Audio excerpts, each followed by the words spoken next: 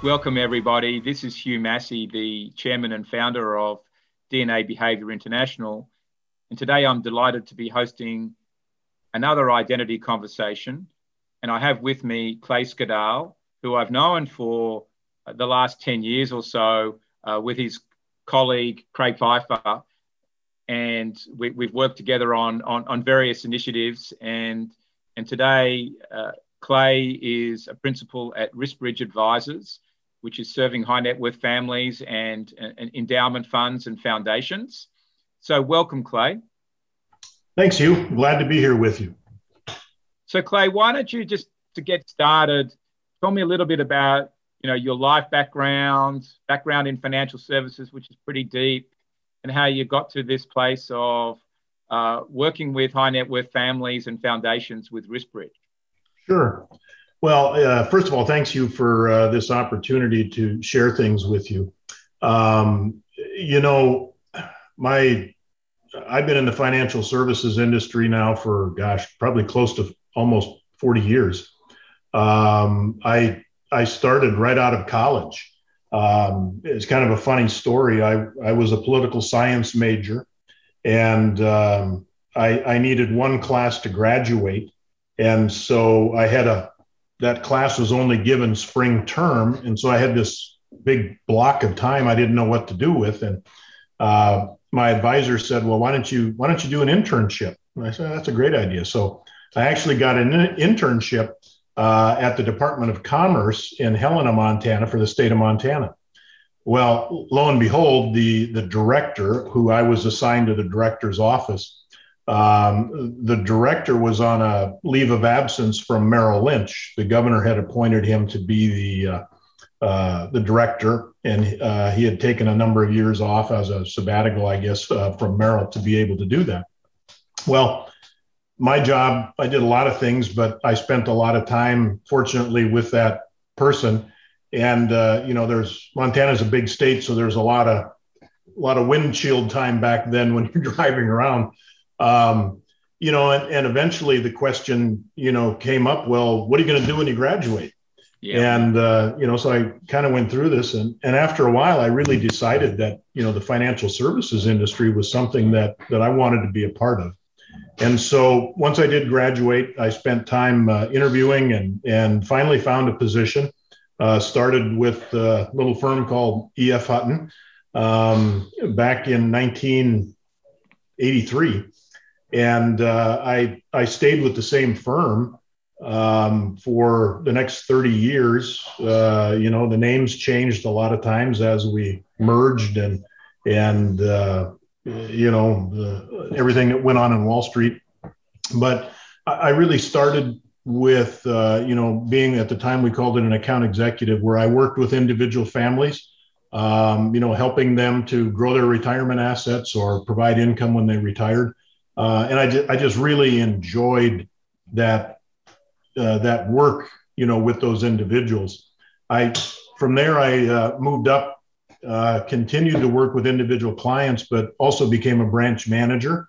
And so relocated a couple times within the firm to do that. And the last position I had, I was out where I'm living today in Oregon, where I eventually became what's called a complex manager, and was responsible for the operations of all the Smith Barney and Morgan Stanley branches at the time in the state of Oregon, except for Portland. One of my peers had the Portland area.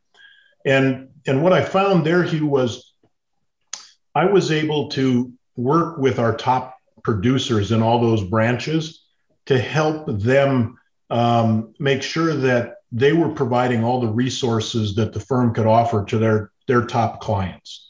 And so I really became engaged in the needs of the ultra high net worth family, from, estate planning to, philanthropy to,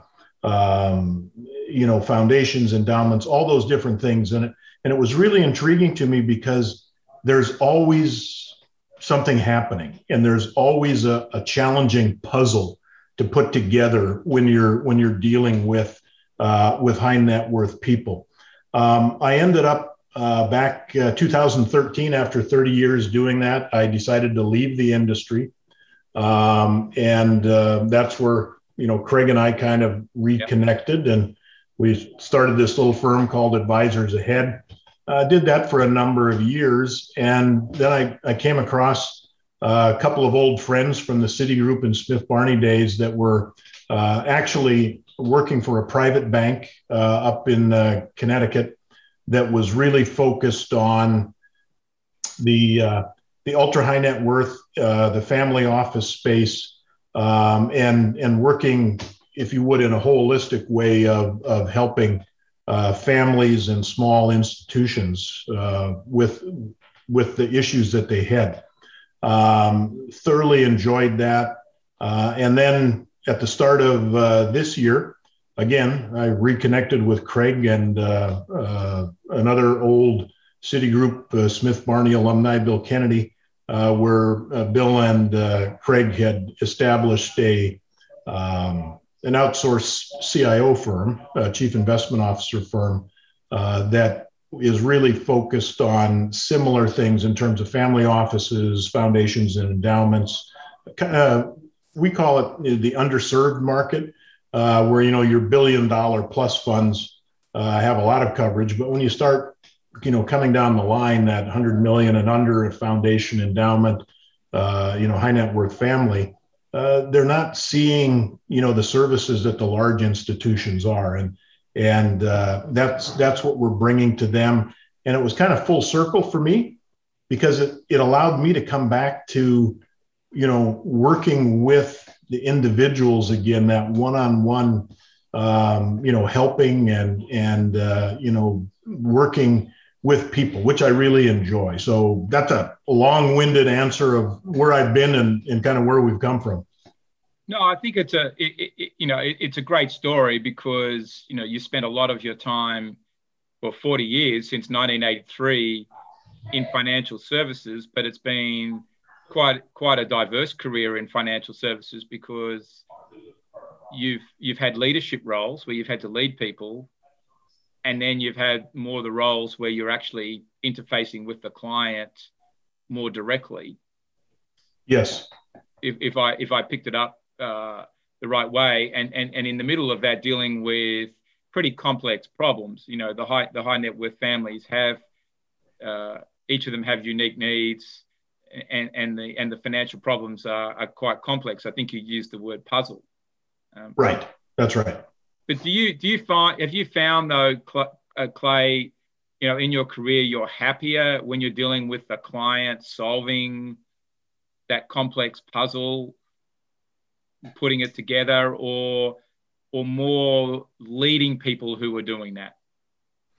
That's an interesting question, Hugh. And I say that because I really, really enjoy having that one-on-one interaction with the individuals, and seeing if you would, the puzzle come together, and seeing, what we're developing together, because it really starts with getting a complete understanding of, where they're at in their life, and what are their underlying values and the goals that they have that they're trying to accomplish, and then start working to build solutions to find those. So that, because to me, that's the intellectual challenge.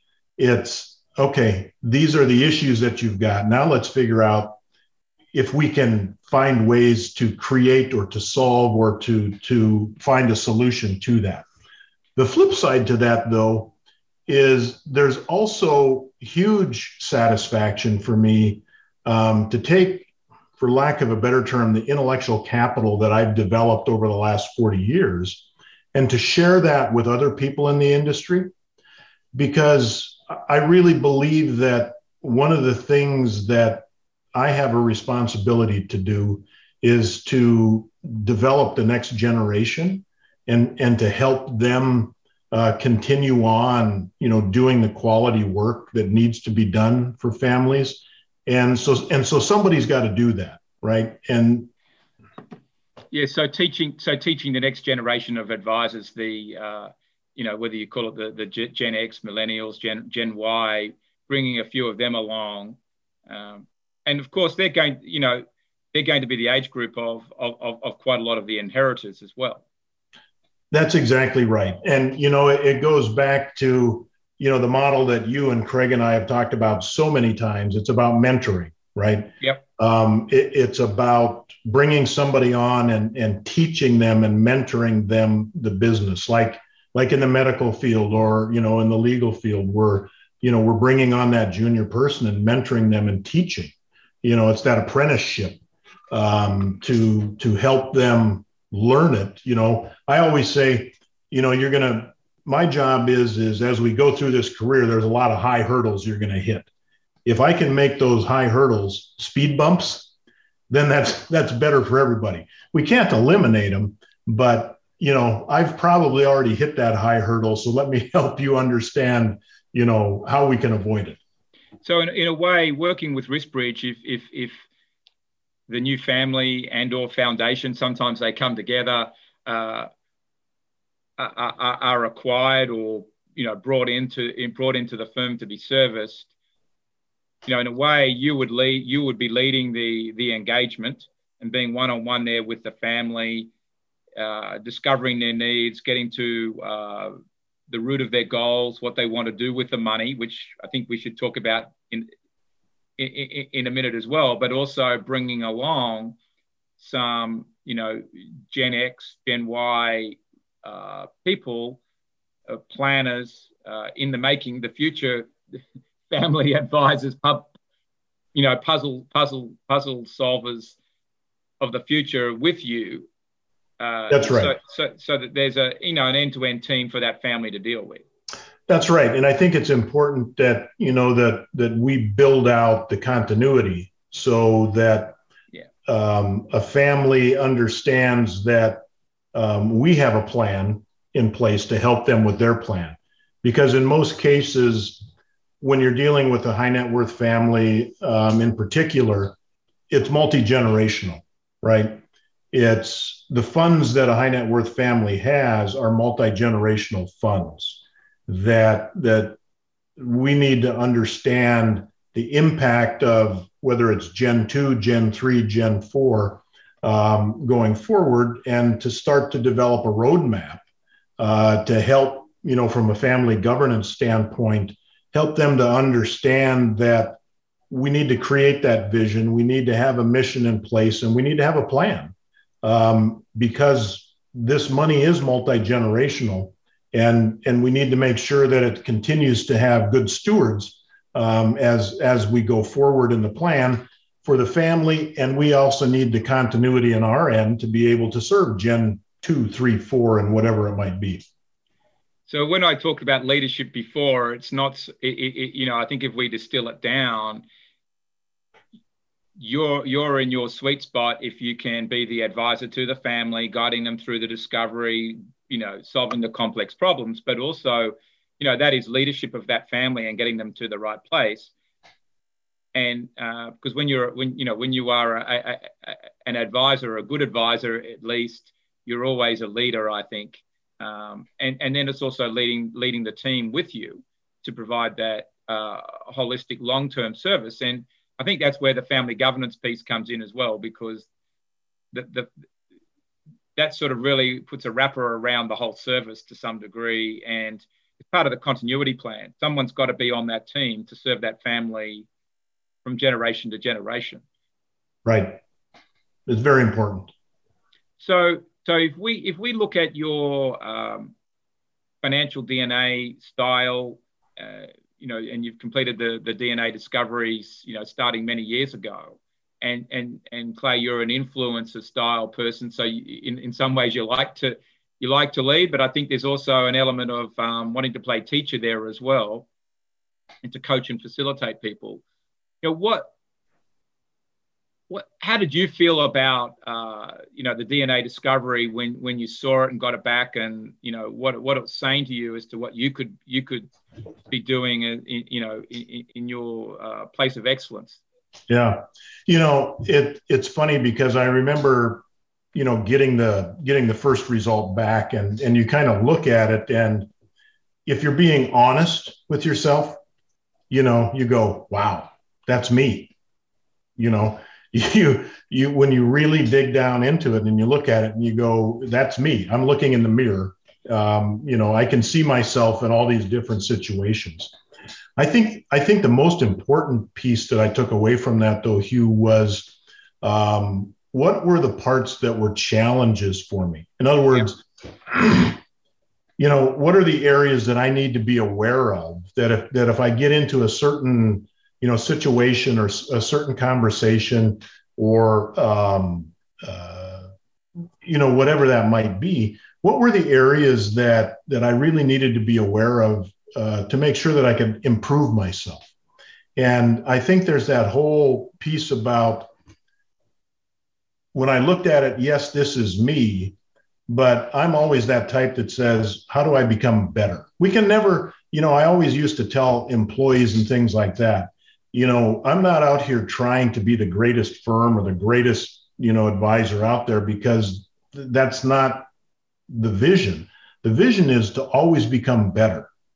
And so if we can continue to do better, be better, and grow, to me, that's success, and that's fulfilling, right? And so I think, the biggest part of that was looking at where my challenges were and how could I continue to grow and be aware of, certain areas and situations. Yeah, because I think it's important that you ensure that the struggles don't get in the way of the strengths. They don't derail you at the end of the day. Right. And in your report, you've got a couple of strength areas. Wanting to take charge, which is really lead and setting the direction, but also you're quite spontaneous and intuitive, and also, Clay, creative. Those talents come out. So, it's no surprise to me that you like to solve complex puzzles. You're probably quick on the spot in the room with a client at seeing what the problem is and helping them connect the dots. Yeah. The other thing that I'll mention that, which was part of, we did the communication DNA, right? Yeah. And probably the thing that I took away from that most was understanding not the way I communicate, but how others communicate. So when you're in a conversation, you can kind of see, oh, okay, that's their communication style. And I can step back and think about, okay, how do I make sure they understand what I'm saying? And so to understand their communication style, it helped me understand how to be much more impactful in terms of people understanding our conversation. Because how sometimes you get that look where you just have the nod and it's just going boom right over their head. You've got to be able to bring it down to a common denominator that everybody can understand. And so to have an understanding of how to see the different types of communicating styles that are out there helps you to understand how do you bring it down to the lowest common denominator to make it understandable. Yeah, and just for our listeners, what Clay is saying is to deal with others and to communicate with others, you firstly got to understand yourself. And I just want everybody to know, if you'd like to go and do your own trial, you can go to our website at dnabehavior.com and you can take a financial DNA trial or a communication DNA trial, which is just very specific on communication. But this is something that's very important, isn't it, Clay, in families, because you and your team are going to show up and you guys will be different, are going to show up and deal with a range of family members, whether it's, mum and dad or patriarch and matriarch and one or two generations of children, and understanding all their perspectives is vital if you're going to solve the problem for them ultimately. One, actually identify the problem, because it could be partly them that's the problem, or differences that they have of opinion with what to do with the money, because what they do with the money is a reflection of themselves to some degree. But, you know, given that a lot of you, what I understand, a lot of your work is also helping them see, okay, they've got a choice. Do they pass the money down and pay a whole lot of taxes to Uncle Sam in estate planning tax, or do they push it into a foundation that they can manage and give the money to people, you know, to people that are in need? And you know, getting the family on the same page to do that can be incredibly difficult, given everybody might have different desires with what they think they're going to do with the money, even though they may not have earned it. Yeah, that's absolutely true. You know, I used to joke that, you know, what we're dealing with is all the family dynamics, right? Yeah. And I was saying that, you know, there at times it's kind of like, you know, there's a big wedding coming up this summer, but nobody knows whether Uncle John's going to show up or not. And you know, how are you going to deal with, you know, Aunt Susie? And, you know, you've got all these family dynamics that come into it.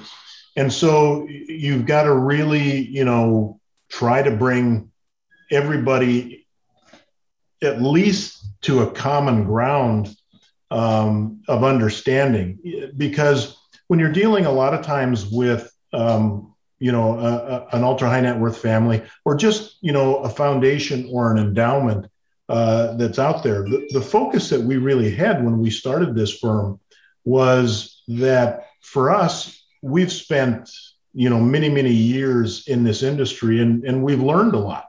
You know, we stubbed our toe sometimes and, you know, things, but we've learned a lot over the last, you know, 40 years of doing this. And partly our way of giving back is to say, look, if we know that we need to protect principal, because if we can protect principal for the long run, because, you know, foundations and endowments, right, the investment timeline for them is perpetuity. Yeah. And so what we need to be able to do is protect your money first, but also grow it for you. But the same thing with a family. When you've got multi-generational money, it's about how do we move it forward.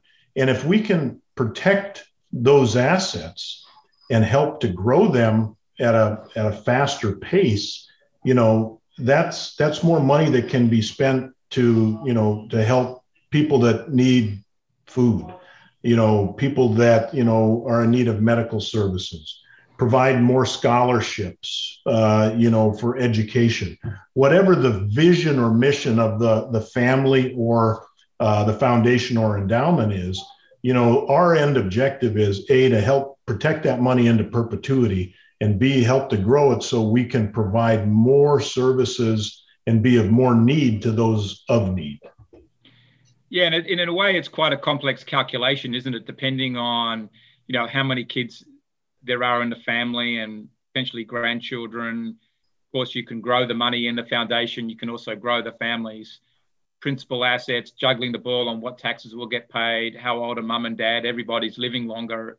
You know, it's a complex puzzle, as you've used the term, of, you know, financial calculations, but also dealing with life calculations and life expectations, not just life expectancy, but the life expectations of all the people involved, and ensuring that everybody's reconciled to the outcome, because this is also about the family's identity. And if they can protect the capital and have more money going to help people in need, that's good for the family identity as well. You know, that's in a way, it's a rallying cry for the family. That's why I've always been in favor of this, particularly in the United States, where the rules are more favorable for this kind of approach than perhaps other countries that are a bit more restrictive, or it's not as culturally the done thing to do, you know. But a sort of way I was looking at it this as well, Clay, is, you know, it's the complex calculations, but it's the family dynamics, but it's the family identity that's there, which I think, you know, to our other discussion about family governance statements, is something that's probably quite important with all of this. It is. And, you know, the one thing that we always find in it, whether it's in the asset investing side or in the finding the the vision that the family wants to support, the underlying thing behind it is it's emotions. Yep. Right. And there's emotions about how the market moves and what are we doing with our money and all these other things. And then there's the family side about emotions of, the children seeing that, here's a pool of $50 million that they're not going to see. But look, if it's either going to go to Uncle Sam or we can plan around it and do some good and help the family, presence. And in some cases, bring the family together in terms of a focused vision and mission that the family's working towards. And so, there's all these things that come around it, but at the end of the day, you're really working with emotions. Yeah, you're working with emotions. I always looked at it and said, if you can get the family to sit down to Thanksgiving dinner together, all the generations, and not be throwing bricks at each other across the table, then you've probably succeeded. And the talking point for them can become this foundation where they're all doing good. And the children that perhaps haven't gone out there and done the hard work and taken the risks of earning the money, perhaps it's got to reframe their own thinking about, what their life's going to be and their own purpose. And is the purpose going to be inside working with the foundation and making decisions around it and doing some activities there, or going out and doing their own thing and striking out and creating their own identities? That's right. And I think that's a big part of the emotional management as well. Yeah. But emotions make this whole business of managing the complex jigsaw puzzle extremely complex, Oh, it is. And, there are days that's why I don't have any hair left. There are days you pull your hair out, trying to bring everybody together. And then, then there are the days when it all comes together and, there's this big kumbaya moment. And there's just such, gratitude to watch that, where it finally comes together. And so, So as and using the words coming together, if we pull this together, Clay, as we wrap up this conversation, how do you see your own identity, in terms of your being in working with these high net worth families? I guess, to me, it's, again, I just feel like it's the larger purpose that, as we come to I'm certainly not at the beginning of my career. No. And so as I started to think about, what legacy do I want to leave? When I'm no longer physically here, it's really a legacy of sharing and specifically helping families and institutions continue to deliver services and needs to groups, to industries, to families, to whatever it might be, that can benefit from it, and really to help people think outside the box. There are, so many times I find that we have to educate people on what can be done because they're just not aware of the tools. And rightly so, because people have spent their life and their career building a successful business or developing, a successful organization. And, they're not spending their time looking at other pieces. And so once we kind of educate them on, look, have you thought about this? Or were you aware that, this could happen? It opens up this giant toolbox of instruments that can be used to really create something special. And so to me, some people like to paint, some people like to, do other things. I guess if you were to put it in that term, this is my art, right? This is the art that I'm going to leave, is that, we helped draw we filled the colors in, and, look at this beautiful piece that's hanging on the wall now that is going to be there for a long time. Really, in a way, your art is putting together the family financial jigsaw puzzle. That's right. That then leads to helping the family do good for the long term. That's exactly right. Yeah. And so Clay, just to wrap up, have you got any tips for our listeners or other families out there, things that they should do, read, listen to, watch? Well, I would say, first of all, and, I truly mean this to everybody that's out there, and I'm not, here putting a big plug in for you and everything, but I would tell you that the work he has done, the first thing that I would do is I would take the financial DNA, if you have the opportunity to do it, so you can understand where you are on the spectrum and where your other family members are, because it's going to enable you to, to really have an understanding of where everybody's at, and it's a base to have a conversation off of. And so, first thing I'd recommend is figure out where you are on the DNA, financial scale. It very, very helpful. I think, the other thing to continue to do is to find like peer groups. There are family office groups. There are, there are a lot of speakers that, you can just find on, whether it's a podcast or a YouTube channel or something like that, to talk about family governance, to talk about things like that, to get an understanding of what that really means. Get a group of peers together that there are people that have gone through similar things as others, and, learn from them. You're not reinventing the wheel. There are starting points out there and people that are willing to help. And so I think you've got to be willing to dream. And, once you have a dream, then find the right people that can help you take that dream and turn it into a reality. Yeah, I think it is important that families talk to other families, to peer groups, learn what they've done, because there's plenty of others that have been ahead of you. They've got the war stories. It's like me. I'm part of one called Entrepreneurs Organization for Entrepreneurs. All of us have got a war story, and or a few of them. As right. You said, we've all stubbed our toes with a few things, and it's life. It happens. You don't grow if you don't go through that. And I think the other thing is with the financial DNA, for anyone listening, the big reason is to understand the differences in the family, and have a conversation about it while everybody is alive. This doesn't work too well if you're trying to deal with what someone thought or what the expectations or entitlements were when you're reading the will after someone's passed away. That's the key giver of the money, or pass it down of the wealth. It's useless then. Right. So everyone's got to have the courage to have it in the lifetime and make those choices. I think that's really important. I agree.